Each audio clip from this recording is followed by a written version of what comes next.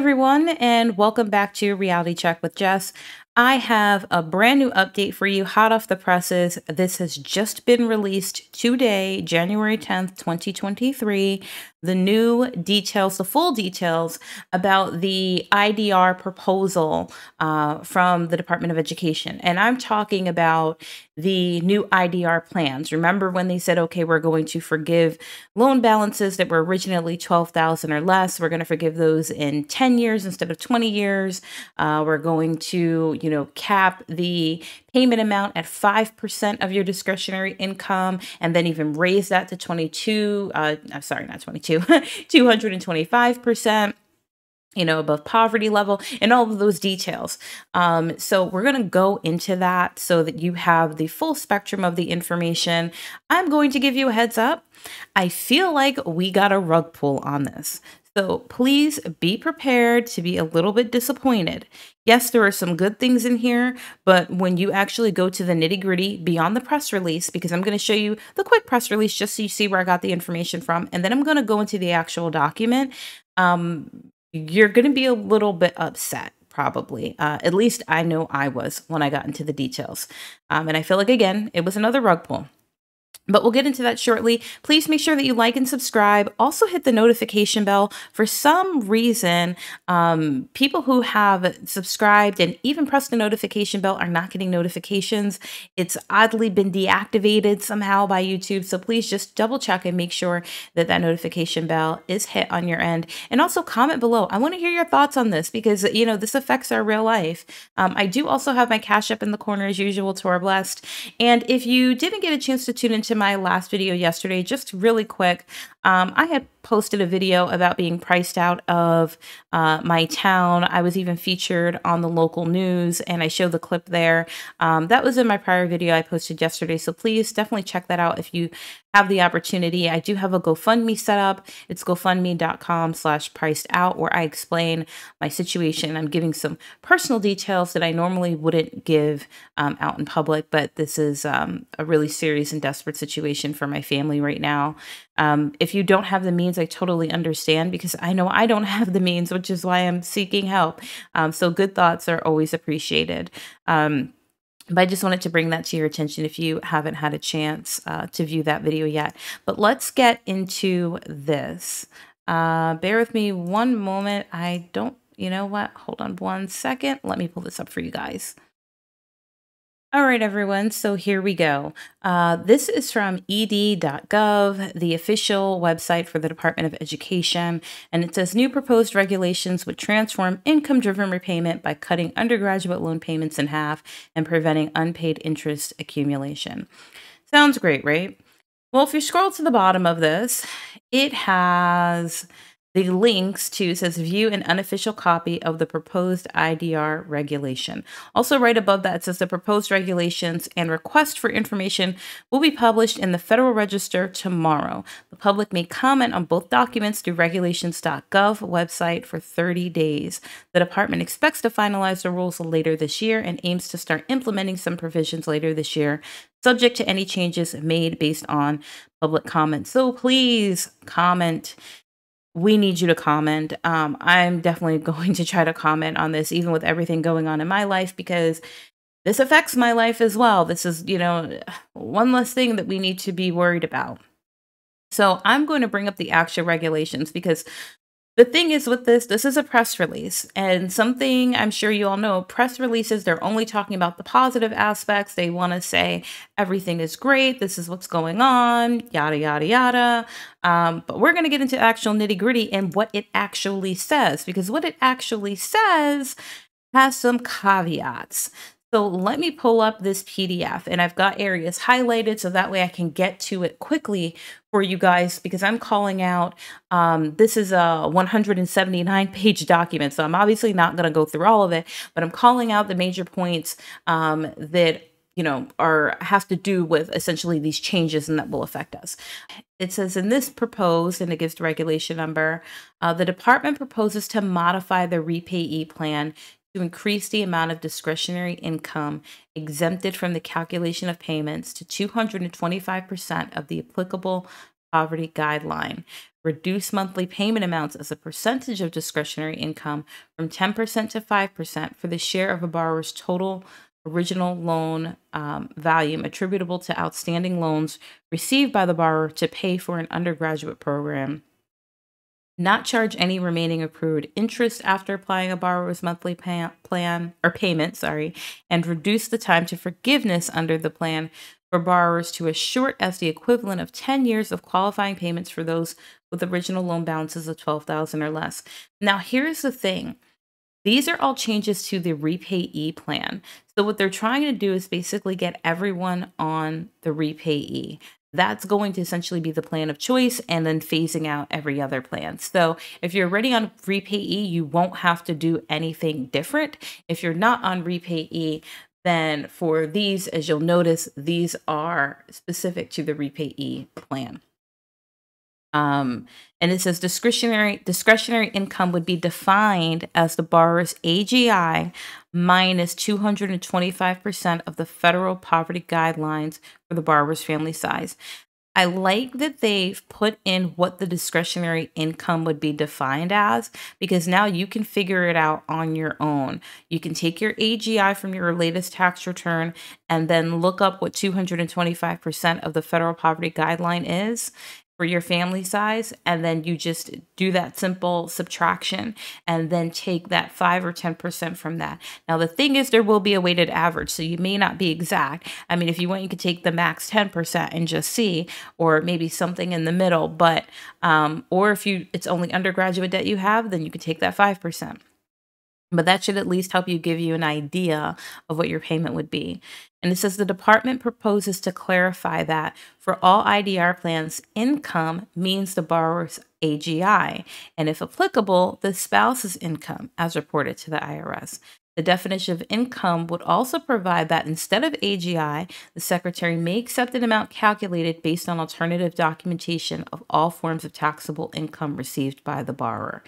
So that means if you're not comfortable providing your tax return, if it doesn't really reflect, what you're currently making, or you just don't want to give them your taxes, you can give them your pay stub.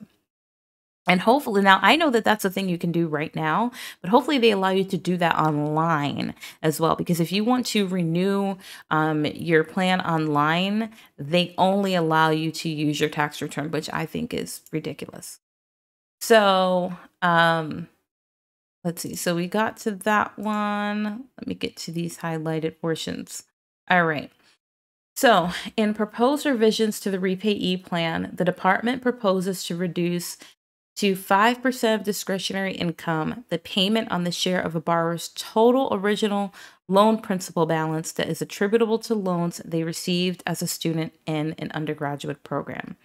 Under proposed, and they give you the regulation number, borrowers would continue to pay 10% of their discretionary income on the share of their total original principal loan balances attributable to loans they received as a student in an undergraduate program that are still outstanding when the borrower begins using the repayee plan. Borrowers who have outstanding loans for both undergraduate and graduate programs would pay an amount between 5% and 10% based on the weighted average of their original principal loan balances, regardless of whether the loans have been consolidated or not. So for the repayee plan, the department proposes not to charge any remaining accrued interest to a borrower's account each month after applying a borrower's payment. That means that when you make your payment, you're not going to be charged interest for that month. So it's not really an interest-free loan, but in a way it kind of turns into one as long as your payments are being made. And so even if your payment is zero, because your income is so low, that would still count as a payment being made, and you wouldn't see that balance grow because there would be no interest. Now, it doesn't mean the balance is going down, but it just means the balance wouldn't grow. So that is something that's really important. And then it says, unlike the standard, extended, or graduated plans, there is no requirement that monthly payments be sufficient to at least cover the amount of interest that accumulates each month. While most IDR plans do not charge some of the accumulating interest, the remaining portion of interest continues to accrue, and over years, that amount of interest accrual may be significant. As a result, borrowers make their required payments each month but still see their balances continue to grow. And that, my dear, is part of the crisis as well, is that people who have been paying for years have still had their payments balloon. And I'm talking about balloon from like 17,000 to 100,000, just insane stories. And it's because if they're on an IDR plan, they're making the payment that's required of them, but that payment that's required or asked of them doesn't actually cover the interest. The Department of Education said it's so low, but still has the interest accruing. So what happens is now it's being added to their account and then also later being capitalized. So it's interest on interest. So what they're saying with this is because of that fact, they know that the IDR payments most likely for some people would not cover the interest, especially if you're on a $0 payment plan. So in an effort to fix that problem that is with their plan and also to help the borrowers, they're not going to charge interest as long as you're making your payment. Which is a fair and reasonable meeting point, I believe. I mean, it would be nice if it was zero interest, period, or how about just free college? But and for what's being offered, that one's fair. So it says not charging any remaining accrued interest to the borrower's account after applying a borrower's payment would also help the department accomplish its overall goals of simplifying repayment. Adding this benefit would further cement repayee as the best IDR option for most student borrowers. And it says this change to the interest benefits would also remove a significant trade-off for borrowers between choosing an IDR plan or one of the fixed repayment plans, none of which allow for monthly payments that are less than the amount of interest that accrues each month. So limiting interest accumulation would also increase the attractiveness of IDR relative to discretionary forbearance. While borrowers in IDR would still have to make a payment, they would also not see the interest accumulation that happens to a borrower on a discretionary forbearance. This may help more borrowers to enroll in this affordable repayment plan. And it says, and then may reduce student loan delinquencies and defaults to the benefit of the department and of taxpayers. Now, ignore when they say this affordable repayment plan because it's not always affordable for everyone. Now, for many people, it is, especially if you're, lower income and you're able to get a super low, let's say $0 payment. But for some people, it isn't always. So hopefully this changes that when they're talking about the 5% and things of that nature, and also stopping that interest from accruing and that balance from growing in that way.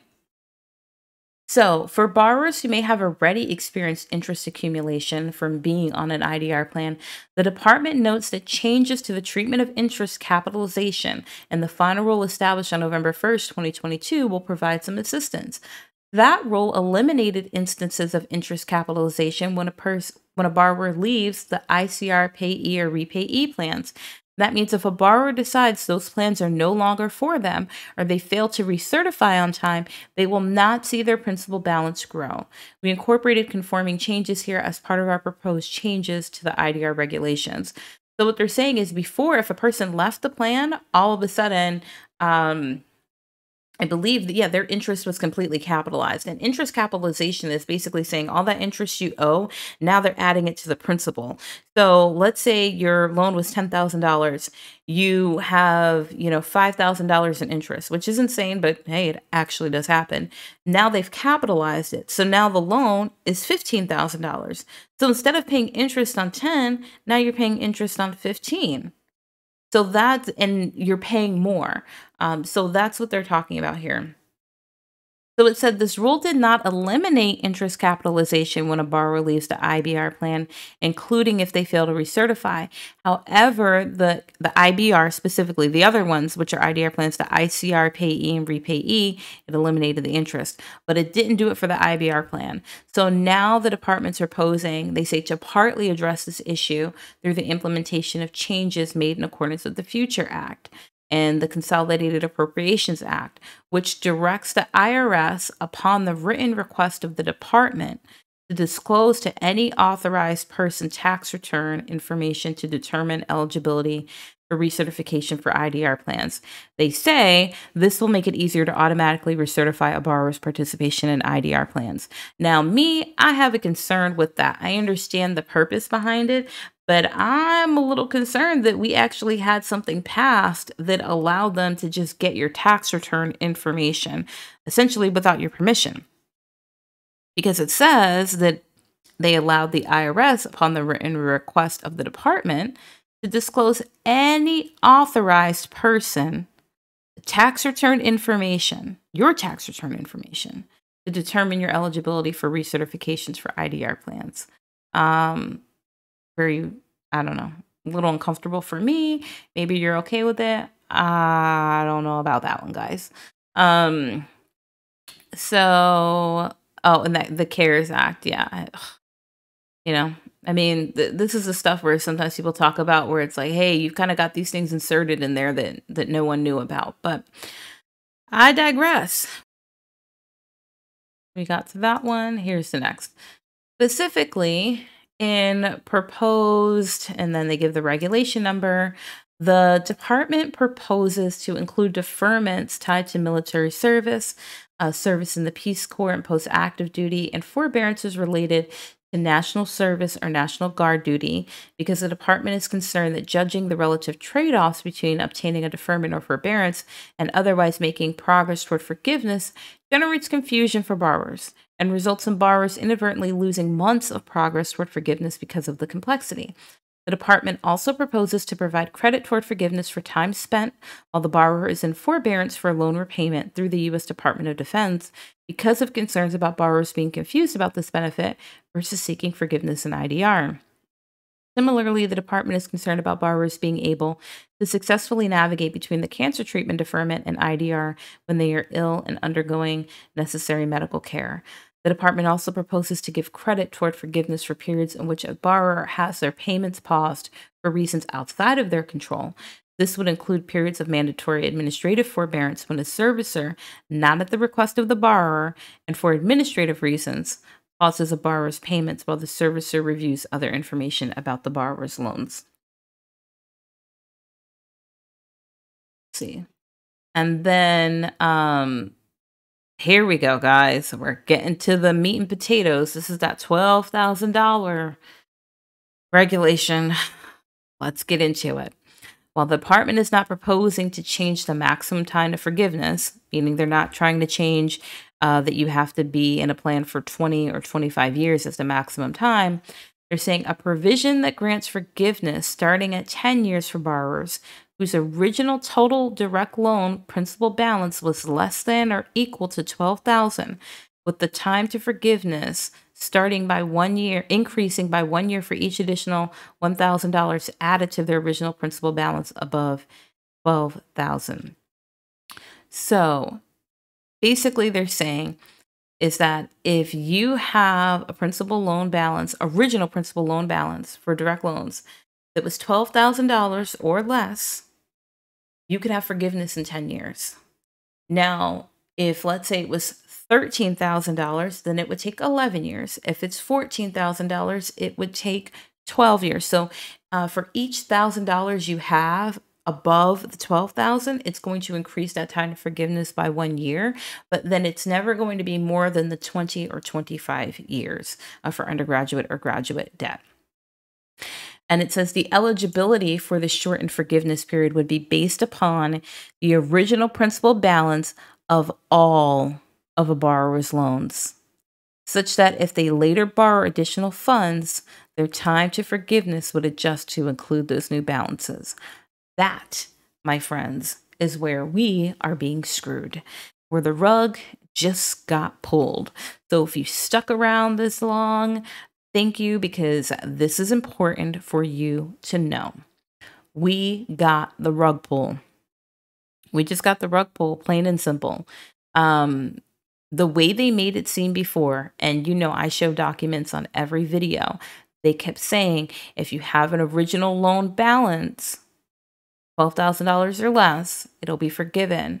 in 10 years. That is when people were consolidating, moving their FFEL loans over to direct loans, which is still obviously better because of these new, changes with the 5% and, not capitalizing or not adding the income and not income, sorry, and not accumulating the interest. That's way better than staying with a private lender typically. But right now they're saying that it's not going to be based on the individual loans. It's going to be based on your total loan balance that you have with the Department of Education, which is terrible and which is messed up and which is not okay. So if you have direct loans that are, let's say have multiple loans, 5,000 here, 8,000 there, 9,000 there, they can all be under 12,000, but they're not including that under this shortened time of forgiveness now. They're not including it because they're saying that they're going to look at all of a borrower's loans. And the important thing to remember about this is a proposal. That is why I said in the beginning, please submit your comments to the Federal Register, federalregister.org. You need to submit your comments because this part has to change. This should be based on the individual loans. And I feel like this is a rug pull because they made it seem like they were going to help people because, everyone has all these, different loans and taken out at different times, even if your loans were taken out 10 years apart. I mean, that's terrible. That's absolutely terrible and it's unfair. So that needs to change. And I will be submitting a comment on that one. And I hope that the rest of you will join me as well. So we're almost at the end here. And so they're talking about consolidation. So the main thing, I actually don't really need to read all of this essentially, but what they're saying is that if you consolidate, the clock is not going to be restarted anymore.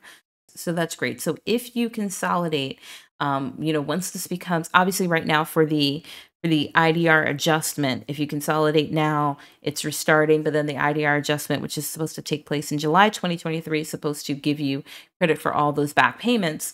But they're saying for the new rule, they want to make sure that's not even a problem, that the clock will not restart, which is great, which is necessary. And so they said more specifically, the department is proposing to allow a borrower who consolidates one or more direct loans or FFEL program loans into a direct consolidation loan to count the qualifying payments the borrower made on the direct loan or FFEL program loan prior to consolidating as qualifying payments on the consolidation loan. So if you move your FFEL loan over, what they're proposing is they're going to count all those prior payments. If you have a direct loan already and you've consolidated, all those payments you made on those direct loans are going to be put over into the new loan consolidation. So the way they're going to give you credit for that is they're going to calculate a weighted average of the payments. So a weighted average of qualifying payments made on the original principal balance of all loans repaid by the consolidation loan.